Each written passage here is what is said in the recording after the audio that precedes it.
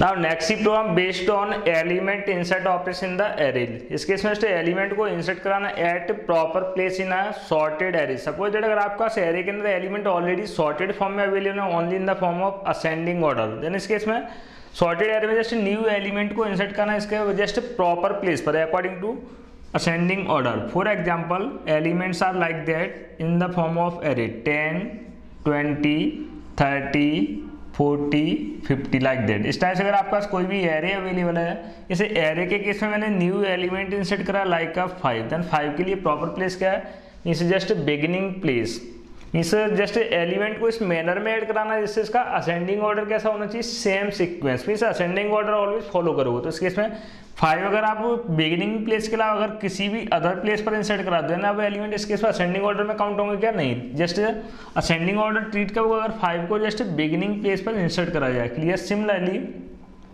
Inserted element is 15, अगर मैं 15 को इंसर्ट कराता हूँ तो 15 के लिए जस्ट प्रॉपर प्लेस कौन सा होगा, जस्ट आफ्टर 10 और before 20, this is the proper place for 15 in a sorted array. Similarly अगर मैं न्यू एलिमेंट इंसर्ट कराता हूँ एज अ 35, देन 35 के लिए प्रॉपर प्लेस क्या है, जस्ट 35 के लिए प्रॉपर प्लेस क्या है, मीन्स 35 जस्ट इससे स्मॉल नियरेस्ट स्मॉलेस्ट एलिमेंट के बाद इंसर्ट कराओगे, then that place like that. तो क्वेश्चन है कि इस केस में अभी तो रफली डायरेक्टली इंसर्शन हो गया, देन सेम कॉन्सेप्ट लॉजिकली किसी एरे के फॉर्म में, रियल एरे के फॉर्म में इंसर्ट करना, किस टाइप से इंसर्ट ऑपरेशंस परफॉर्म करेंगे। अगेन इम्प्लीमेंटेशन के पॉइंट ऑफ व्यू से बात करें या इम्प्लीमेंटेशन की लेवल से बात करें, अभी इस केस में तो आपने कोई ऑपरेशन नहीं परफॉर्म की, डायरेक्टली इंसर्ट कराया था, लेकिन जब भी आप एलिमेंट को इंसर्ट कराओगे तो हो सकता है उस प्लेस पर ऑलरेडी एलिमेंट अवेलेबल हो। सबसे पहले रिक्वायर्ड क्या हुआ, data shift operation. For example in actual array, इस केस मैंने इनिशियली एक एरे कंसीडर किया, इस एरे का मैक्सिमम साइज क्या है 10, मीन्स एरे का मैक्सिमम कैपेसिटी क्या है 10। वन मोर थिंग्स, अभी जितने भी मैंने आपको इंसर्ट ऑपरेशन के लिए प्रोग्राम बताया, किसी भी प्रोग्राम में मैंने इसका मैक्सिमम साइज काउंट नहीं किया, क्योंकि मैं एज्यूम करके चला हूँ बार बार एवरी टाइम एरे के पास sufficient space available for inserting new element, इसलिए मैंने कि इस केस में फुल के लिए कोई कंडीशन अप्लाई नहीं किया। क्लियर। नेक्स्ट, इस केस में अगर कोई भी न्यू एलिमेंट में इंसर्ट कराना चाहता हूँ, like you want to inserting new item as 25, newly inserted item क्या है इस केस में 25, प्लस चेक करो इस केस में एरे के अंदर एरे का करंट साइज क्या है 5, current size means number of available element और logical size. Clear. Current size क्या है इसका 5, प्लस न्यू एलिमेंट इंसर्ट होने के बाद एवरी टाइम एरे का साइज 1 से इंक्रीज होगा, मीन्स न्यू साइज क्या हो जाएगा इसका, इसके लिए जस्ट 6। तो सबसे पहले जैसे एलिमेंट को आप इंसर्ट करने जा रहे हो, उसे एलिमेंट के रिस्पेक्ट में चेक क्या करेंगे, proper place, first step, means इस केस में फर्स्ट स्टेप क्या रहेगा, checking proper place for newly inserted item, proper place. Proper place check होने के बाद मीन्स अगर सपोज आपने प्लेस फाइंड आउट कर लिया, for means proper place find out करने के 2 अप्रोच है आपके, आप एलिमेंट के लिए प्रॉपर प्लेस या तो लेफ्ट टू राइट चेक करो या फिर right to left. Best case क्या रहेगा, राइट टू लेफ्ट। मैं अभी सेपरेट डायग्राम में शो कर रहा हूँ। In that case means suppose that इस टाइप से आपके पास कोई एरे अवेलेबल है विद n आइटम्स और with n elements like that and so on. Currently इस एरे में एलिमेंट्स क्या फाउंड हो रहा है 10, 20, 30, 40 एंड 50। उस केस में करेंटली इस एरे का करंट साइज क्या है, current size of this array is 5, index value 0, 1, 2, 3, 4, 5 and so on. Clear. Like that. इस केस में जस्ट एरे में न्यू एलिमेंट इंसर्ट कराना है जस्ट 25। तो 25 सबसे पहले एरे के लास्ट एलिमेंट से मैच करो। लास्ट एलिमेंट का इंडेक्स क्या रहता है ऑलवेज n-1, n का वैल्यू क्या है 5, 5 - 1 इज 4। क्लियर। देन सबसे पहले जो भी इंसर्टेड आइटम है, इसे इंसर्टेड आइटम को लास्ट एलिमेंट के साथ कंपेयर करें। तो लास्ट एलिमेंट क्या है 50 और करंटली इंसर्टेड एलिमेंट क्या है 25। इसके साथ कंपेरिजन किस टाइप से करोगे, करंटली एरे के एलिमेंट को कंसिडर करो as a of i, a of i means आप इस केस में right to left just search क्या करोगे, biggest element compare to inserted, means search क्या करना आपको, sorry smallest element of that one 25 के रिस्पेक्ट में आपको right to left find out क्या करना है, जस्ट स्मॉलेस्ट नंबर। मीन्स इस केस में सबसे पहले a ऑफ i को कंपेयर किससे कराएं, एफ कंडीशन के फॉर्म में, F a of i is greater then which currently inserted item. इसे लूप कब तक चलाना है, इस केस में भाई लूप में आप लूप के फॉर्म में ऑपरेशन राइट करोगे। लूप कब तक चलना चाहिए, जब तक एक कंडीशन सेटिस्फाई हो रहा है। कंडीशन कब फॉल्स होगा, जैसे ही a ऑफ i का वैल्यू आइटम से छोटा फाउंड होता है इमीडिएटली लूप का एग्जीक्यूशन स्टॉप हो जाए। तो इस केस में अगर बात करें करंटली आइटम का वैल्यू क्या है 25 ए of I, first time I में मैंने क्या असाइन करा लिया, current value of I is n-1, right to left visit करें तो जस्ट इस केस में फाइंड आउट करोगे इसे एलिमेंट का वैल्यू क्या है 50 is greater than 25, condition is true और false, condition is true, then इस केस में sure means just 25 smallest element है कंपेयर टू करंट एलिमेंट, उसका मतलब न्यूली इंसर्टेड एलिमेंट कभी भी करंट एलिमेंट के राइट हैंड पार्ट में इंसर्ट होने के chances never, means always insert का लेफ्ट पोजीशन, प्लस जब भी आप लेफ्ट पोजीशन में किसी भी प्लेस पर इंसर्ट कराओ देन आपको एम्प्टी प्लेस बनाने के लिए रिक्वायर्ड क्या होगा some space. For example physically बात करें तो इस केस में इसके लिए inserted place means just proper place क्या होगा, जस्ट आफ्टर 20 एंड बिफोर 30, लेकिन मीन्स जस्ट इंसर्ट किस प्लेस पर कराओ इन प्लेस ऑफ 30, और 30 के बाद 30 ऑनवर्ड्स जितने भी एलिमेंट है सारे एलिमेंट राइट में शिफ्ट करानी नीड होगी, अदरवाइज 30 रिप्लेस हो जाएगा। ये शिफ्ट कराने में से इस केस में रिक्वायर्ड क्या होगा every time data shift operation, तो इस केस में आप कंपेयर भी करोगे, कंपेयर के साथ साथ शिफ्टिंग भी परफॉर्म कराना है जब तक एक कंडीशन ट्रू है, मीन्स व्हाइल के फॉर्म में अगर एक कंडीशन ट्रू है देन इस केस में आप जस्ट परफॉर्म क्या कराओगे, shifting current element in its next place like that. तो उसके इसमें करंट एलिमेंट करंटली इंडेक्स क्या ए ऑफ आई प्लस 1 में आप असाइन क्या कराओगे just a of I, currently I का वैल्यू क्या है, I is pointing last element का इंडेक्स क्या है 4, सपोज अगर आई का वैल्यू 4 है तो 4 इंडेक्स का एलिमेंट असाइन किस में जाएगा 4 + 1 is 5th index, means that place, इस प्लेस पर कॉपी क्या हो जाएगा 50, देन करंटली 4th इंडेक्स के प्लेस को कंसीडर करेंगे logically empty, clear. Next time perform क्या होगा आई माइनस माइनस, लूप के अंदर जस्ट परफॉर्म क्या कराना आपको फॉर लूप के फॉर्म में राइट करेंगे आई माइनस माइनस होगा तो आई के केस में आई का वैल्यू क्या हो जाएगा next time just currently I का वैल्यू क्या था 4, नेक्स्ट टाइम आई का वैल्यू क्या हो जाएगा just 3, clear. Then again check किसके लिए करोगे, कंडीशन टेस्ट करेंगे ए ऑफ 3 ग्रेटर देन आइटम क्या 25 और ए ऑफ 3 में क्या फाउंड हो रहा है currently 40 greater than 25, condition again true है, इसका मतलब क्या है न्यू एलिमेंट 40 के लेफ्ट पार्ट में इंसर्ट होगा, this is not a proper place for inserting 25, again 40 को शिफ्ट क्या करोगे on the right hand side, again right hand side में शिफ्ट करेंगे बॉडी पार्ट एग्री, बॉडी के अंदर जस्ट आई का वैल्यू रिप्लेस करेंगे, आई का करंट वैल्यू क्या है 3, ए ऑफ 3 आसान किस में जाएगा 3 + 1 मीन्स 4th इंडेक्स में, 3rd इंडेक्स में करंट एलिमेंट क्या है 40, किस इंडेक्स में आसान कराएं 4 इंडेक्स, इस प्लेस पर जस्ट कॉपी क्या हो जाएगा 40, then logically currently I place consider होगा as empty, clear. Just shifting करने का पर्पज क्या कहूँ, जब भी न्यू एलिमेंट इंसर्ट कराओ तो इंसर्ट करने के लिए स्पेस रिक्वायर्ड होगा, स्पेस एम्प्टी करने के लिए जस्ट मैंने एलिमेंट्स को राइट पोजिशन में शिफ्ट करा, लेकिन शिफ्टिंग कब तक कराओगे जब तक इंसर्टेड एलिमेंट के कंपेरिजन में स्मॉलेस्ट एलिमेंट फाउंड नहीं हो जाता, clear. Next one again I plus plus होगा तो आई नेक्स्ट टाइम किसको रिप्रेजेंट करेगा इट्स प्रीवियस, करंटली आई का वैल्यू क्या है जस्ट 3, नेक्स्ट टाइम आई का वैल्यू क्या हो जाएगा जस्ट 2, देन अगेन कंपैरिजन होगा, करंटली ए ऑफ आई में क्या है just 30 greater than 20, condition again true, for loop के केस में कंडीशन ट्रू है, इस प्लेस पर फॉर लूप यूज करेंगे, देन अगेन आई के प्लेस पर क्या आ जाएगा 2, इस प्लेस पर क्या आएगा 2 + 1 इज 3, तो इंडेक्स से 2 का वैल्यू कॉपी किस में जाए 3rd इंडेक्स में, 30 is copied in that place, clear.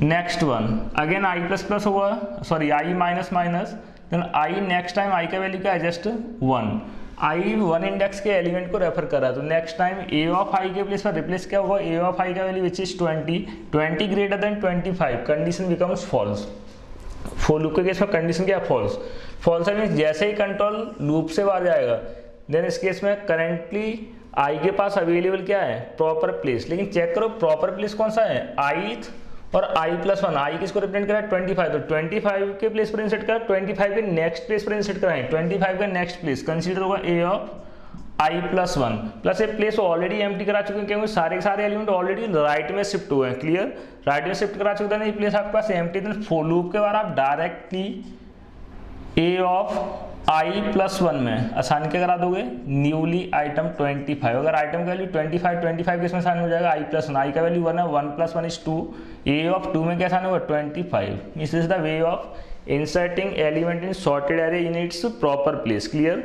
I think आपको क्लियर होगा इस केस में, जस्ट लॉजिक्स में राइट डाउन करो same logics in proper manners. इस केस में जस्ट फंक्शन क्रिएट करेंगे as a user defined function insert, तो फर्स्ट केस क्या था searching proper place, plus proper place search करने के साथ साथ परफॉर्म क्या कराओ अप्लाइंग डेटा शिफ्टिंग किस साइड में होगा, लेफ्ट और राइट, सारे के सारे एलिमेंट राइट में शिफ्ट करने की रिक्वायरमेंट कौन था, right position, clear.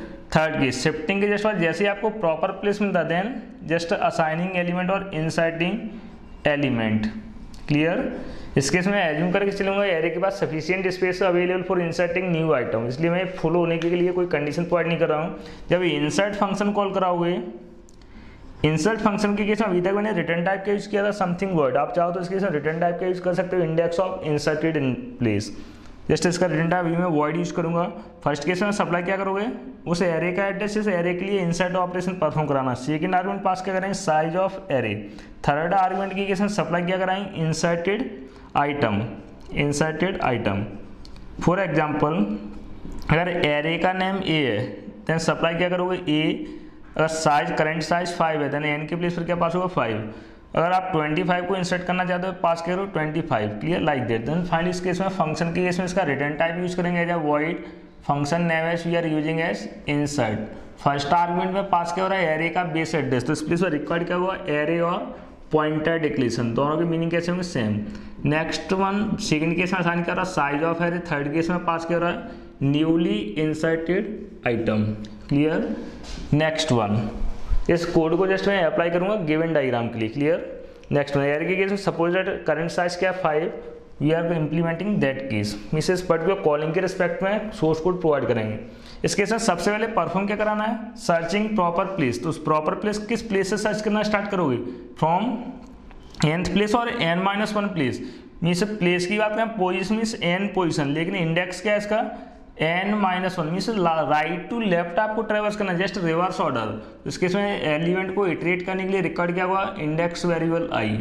Then for loop के रिस्पेक्ट में आई में इनिशियलाइजेशन क्या करना, अगर आप लेफ्ट टू राइट एरे को विजिट करते हो आई में क्या साइन होता है, ऑलवेज फर्स्ट एलिमेंट का इंडेक्स विच इज 0, लेकिन राइट टू लेफ्ट जब भी ट्रेवर्स करो देन साइन क्या कराओगे, राइट एंड लास्ट एलिमेंट का इंडेक्स। तो लास्ट एलिमेंट का इंडेक्स ऑलवेज क्या होता है, लेंथ ऑफ एरे और size of array -1।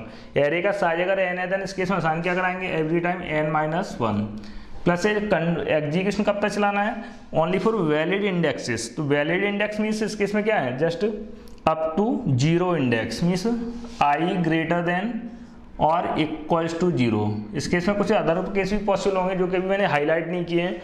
Suppose that इस केस में कोई स्मॉलेस्ट एलिमेंट अवेलेबल ही नहीं है। फॉर एग्जांपल अगर आपने एलिमेंट के इंसर्ट करा है 5, तो 5 40 से भी बड़ा है, छोटा है, 50 से भी छोटा है, 40 से भी छोटा है, 30 से भी छोटा है, 20 से भी छोटा है और 10 से भी छोटा है।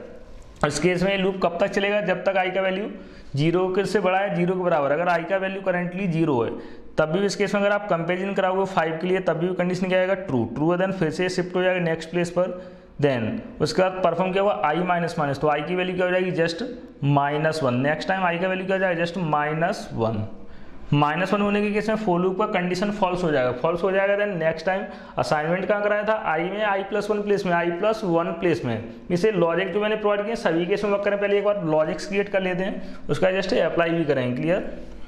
इसे पर्टिकुलर केस के लिए कोई स्पेशल कंडीशन लगाने की जरूरत नहीं है। देन एवरी टाइम परफॉर्म क्या हुआ, i-। नेक्स्ट वन परफॉर्म क्या करना था, जैसे लूप का जस्ट पर्पस क्या है, applying data shift operation. Total इस केस में कंडीशंस कितने हैं, 2 कंडीशंस। एक कंडीशन क्या है, जब तक i का वैल्यू 0 से बड़ा है। इसके अलावा एक और कंडीशन क्या राइट डाउन करोगे, जस्ट एंड सेकेंड कंडीशन क्या होना चाहिए, should be and value of a of i means current element should be greater than item. दोनों ही कंडीशन एवरी टाइम टेस्ट होंगे। परफॉर्म क्या कराओगे, एवरी टाइम i-, परफॉर्म क्या रहा i-, मीन्स इस केस में टोटल 2 कंडीशन हो सकता है सेकंड कंडीशन कभी ट्रू ही ना हो, तो इस केस में सेकंड कंडीशन कभी फॉल्स ही ना हो, तो इस केस में टेस्ट क्या करोगे, इस दोनों ही कंडीशन टेस्ट करेंगे, क्योंकि इसके जस्ट बाद एक पर्टिकुलर प्लेस के बाद i का क्या प्रोड्यूस करेगा, सम इनवैलिड इंडेक्स। तो इनवैलिड इंडेक्स क्रिएट ना हो उसके लिए कंडीशन क्या लगा, i should be greater than और इक्वल्स टू 0। देन इस केस में लूप के अंदर डायरेक्टली परफॉर्म क्या कराएंगे, a of i+1 equals to just a of i, clear. Next one जैसे ही कंट्रोल लूप से बाहर आएगा देन इमीडिएटली परफॉर्म क्या कराना पड़ेगा आपको, i++ और simply a of i+1 equals to item. इसके अलावा आई थिंक आपको कोई भी एक्स्ट्रा लॉजिक्स क्रिएट करने की जरूरत नहीं, जस्ट चेकआउट करते हैं। इस केस में इन गिवन कॉलिंग के अकॉर्डिंग आइटम के पास क्या 25, साइज क्या है जस्ट 5, क्लियर। नेक्स्ट वन, इस केस में जस्ट लॉजिक से एग्जीक्यूट करके चेक करेंगे इस प्रॉपरली वर्क करेंगे कि नहीं। इस पर्टिकुलर केस में क्रिएट क्या हुआ, न्यू वेरिएबल आई के रिस्पेक्ट में सबसे पहले आसान क्या हुआ, n-1, n का वैल्यू क्या है 5, 5 - 1 इज 4, तो आई में क्या आसान हो चुका है 4। देन इस केस में 2 कंडीशन टेस्ट होंगे, फॉर लूप के केस में कंडीशंस कितने, 2 conditions, I greater than equal to 0 and A of I greater than item क्या पास हुआ 25। ये दोनों ही कंडीशन एवरी टाइम टेस्ट होंगे। तो फर्स्ट टाइम आई का वैल्यू 4 है, 4 greater than equal to 0, and के केस में फर्स्ट कंडीशन कैसा ट्रू, देन टेस्ट क्या हुआ सेकंड कंडीशन में क्या है ए ऑफ आई में आई का वैल्यू क्या है 4, फोर्थ इंडेक्स में क्या है 50, इससे ए ऑफ आई के प्लेस पर क्या आएगा 50 ग्रेटर देन 25, मींस दोनों ही कंडीशन कैसे हैं ट्रू, बोथ आर ट्रू, दोनों ही कंडीशन ट्रू है। देन कंट्रोल कहाँ जाएगा, इनसाइड बॉडी ऑफ लूप के अंदर just a of I plus 1 में आई+1 के प्लेस पर क्या आएगा, आई का वैल्यू क्या है 4 + 1 इज 5, एंड आई के प्लेस पर क्या आएगा 4, फोर्थ इंडेक्स का वैल्यू असाइन किस में हो रहा है, फिफ्थ इंडेक्स में, क्लियर। फोर्थ इंडेक्स में क्या फाइंड हो रहा है 50, कॉपी किस में होगा फिफ्थ में, means 50 shifted on the right position. Then logically current place of 50 कैसा हुआ, एम्प्टी, क्लियर। जस्ट एक गैप क्यों क्रिएट कर रहे हैं, just inserting new elements, clear. अगर आप गैप क्रिएट नहीं करोगे तो नेक्स्ट टाइम सर्चिंग का नेक्स्ट टाइम आपको रिकॉर्ड क्या हुआ, शिफ्टिंग एलिमेंट, तो उसके सर्चिंग के साथ साथ ही आपके लिए शिफ्टिंग कराना पॉसिबल, इससे शिफ्टिंग के लिए आपको एक्स्ट्रा लूप क्रिएट करने की नीड नहीं हुई, clear. Next case I minus आई का वैल्यू क्या हो जाएगा 3, अगेन कंडीशन टेस्टिंग, कंडीशन में क्या आएगा इस प्लेस पर just 3 greater than equal to 0, तो कंडीशन कैसा है अगेन ट्रू, एंड का first condition true, then test क्या हुआ सेकंड कंडीशन में जस्ट आई का वैल्यू करंटली क्या है 3, आई किसको रिप्रेजेंट कर रहा है थर्ड इंडेक्स को, इसमें एलिमेंट क्या फाउंड हो रहा है 40, नेक्स्ट टाइम ए ऑफ आई के प्लेस पर क्या रिप्लेस करेंगे 40 greater than 25, again condition true, means and के केस में दोनों ही कंडीशन ट्रू, तो फिर से बॉडी पार्ट एग्जीक्यूट हुआ, बॉडी के अकॉर्डिंग जस्ट परफॉर्म क्या कराना है असाइनमेंट। तो अभी आई का वैल्यू 3 है, थर्ड इंडेक्स का एलिमेंट असाइन किस में 3 + 1 इज 4, थर्ड इंडेक्स में क्या है जस्ट 40, मूव कहाँ हुआ on the next position, that case currently 40 का करंट प्लेस कैसा है becomes logically empty, clear. Next time again क्या होगा आई माइनस, तो आई की वैल्यू क्या हो जाएगी 2, क्लियर, आई बिकम्स 2, आई का वैल्यू 2 है, देन अगेन कंडीशन टेस्ट कराएंगे 2 greater than equal to 0, first condition is true, then second condition test करेंगे ए ऑफ आई का वैल्यू 2 इंडेक्स में क्या है element 30, means 30 is greater than 25, again condition is true, condition true, फिर से perform क्या हुआ बॉडी एग्जीक्यूशन, आई के प्लेस पर आई का वैल्यू रिप्लेस करा लो, और आई का करंट वैल्यू क्या है जस्ट 2, ए ऑफ 2 आसान के समय 2 + 1 इज 3, इंडेक्स 2 का आइटम कॉपी किस में हो जाएगा इंडेक्स 3 में, 2 में क्या फाउंड होगा 30, इस प्लेस पर कॉपी कर जाएगा जस्ट एलिमेंट है 30, देन अगेन 30 का करंट प्लेस लॉजिकली कैसा है एम्प्टी, मींस इसको आप इंसर्शन के पॉइंट ऑफ व्यू से यूज कर सकते हैं एम्प्टी प्लेस को। नेक्स्ट टाइम आई माइनस होगा तो आई की वैल्यू क्या हो जाएगी जस्ट 1, आई का वैल्यू 1 होने पर अगेन फॉर लूप के लिए कंडीशन टेस्ट करेंगे 1 greater than equal to 0, condition is still true, first condition true है, एंड के केस में ए ऑफ आई का करंट वैल्यू क्या है 1, इस आई किसको रिप्रेजेंट करा इंडेक्स 1 के एलिमेंट विच इज 20, तो नेक्स्ट टाइम कंपेरिजन किसके लिए होगा 20 greater than 25, condition becomes false, second condition false हो चुका है, इसका मतलब क्या है जैसे ही लूप का कंडीशन फॉल्स होगा मीन्स आई के लिए एलिमेंट को इंसर्ट कराने के लिए प्रॉपर प्लेस मिल चुका है, प्रॉपर प्लेस क्या होगा इस केस में आई और i+1, आई का वैल्यू 1 है, आई का जस्ट नेक्स्ट प्लेस कैसा है applicable for inserting new element, तो लूप के बाद जस्ट डायरेक्टली मैंने राइट डाउन क्या किया है ए of i+1 equal to item, आई का वैल्यू क्या है 1 + 1 इज 2, क्लियर। आइटम का वैल्यू क्या पास हुआ था 25, तो 25 डायरेक्टली किस प्लेस पर असाइन हो जाएगा just in place of 2, index 2 में क्या असाइन हुआ 25, चेक कर सकते हो इस केस में 25 प्रॉपर प्लेस पर स्टोर हुआ है, सेम एज अगर आप इस केस में 25 के प्लेस पर सपोज दैट मैंने पास क्या किया जस्ट 5, तो 5 के रिस्पेक्ट में अगेन कंडीशन टेस्ट कराएंगे, 5 के रिस्पेक्ट में कंडीशन टेस्ट करूँ तो इस केस में एवरी टाइम कंपेरिजन किसके लिए हुआ 5 के लिए, 5 के केस में सभी केस में अभी भी 5 के केस में कंडीशन कैसा है ट्रू, 5 के केस में कंडीशन ट्रू है, देन अगेन कंटिन्यू करेंगे, फिर से परफॉर्म क्या हुआ कंडीशन ट्रू है, देन बॉडी एग्जीक्यूट हो, तो बॉडी के अंदर जस्ट आई के प्लेस पर आई का वैल्यू रिप्लेस करेंगे, आई का वैल्यू क्या है 1 और i+1 क्या हो जाएगा 2, तो इंडेक्स 1 का एलिमेंट कॉपी किस में हो जाएगा इंडेक्स 2 में, मीन्स 20 भी राइट हैंड पोजीशन में शिफ्ट हो रहा है, देन 20 का करंट प्लेस लॉजिकली कैसा है एम्प्टी। नेक्स्ट केस परफॉर्म क्या होगा आई माइनस माइनस, तो आई की वैल्यू क्या हो जाएगी जस्ट 0। आई का वैल्यू 0 होने के केस में अगेन कंडीशन टेस्ट करेंगे, 0 greater than equals to 0, true और false. Condition is true, condition true है then first condition true, test क्या होगा सेकंड कंडीशन, सेकंड में क्या आएगा ए ऑफ आई का वैल्यू, आई का वैल्यू क्या है 0, 0 इंडेक्स में एलिमेंट क्या है 10, 10 greater than 5, condition still true. Condition कैसा है इस केस में जस्ट ट्रू, दोनों ही कंडीशन ट्रू, देन फिर से परफॉर्म क्या हुआ आई माइनस माइनस, तो नेक्स्ट टाइम आई का वैल्यू क्या हो जाएगा -1।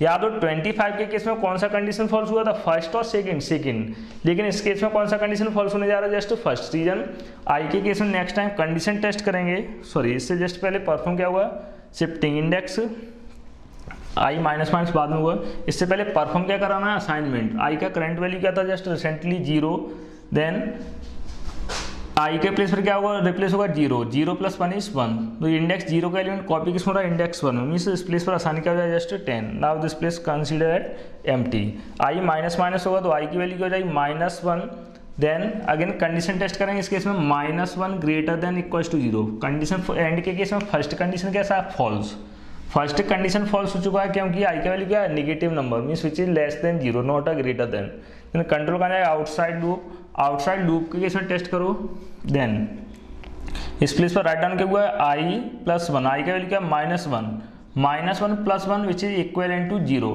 एंड आइटम का वैल्यू क्या है 5, तो मीन्स 5 आसान केस में हो जाएगा ए ऑफ 0।